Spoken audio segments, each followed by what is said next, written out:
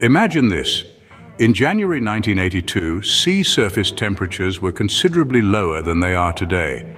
Fast forward to January 2024, and the heat has risen dramatically. It's like comparing a lukewarm bath to a simmering hot tub. This isn't a comforting warm-up session, but a global crisis turning the heat up on our planet. How did we get here? There's one culprit we need to talk about: cement. Yes, the very material that forms the backbone of our infrastructure is choking the planet with CO2 emissions. It's a complex process, but let's try to simplify it. The making of cement begins with limestone. Limestone is heated to very high temperatures in a kiln where it decomposes into a substance called clinker and CO2.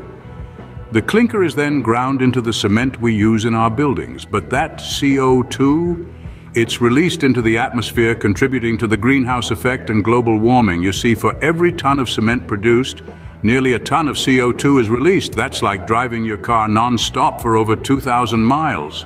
Every single ton. Now imagine the millions of tons of cement produced worldwide every year. It's a staggering amount of CO2.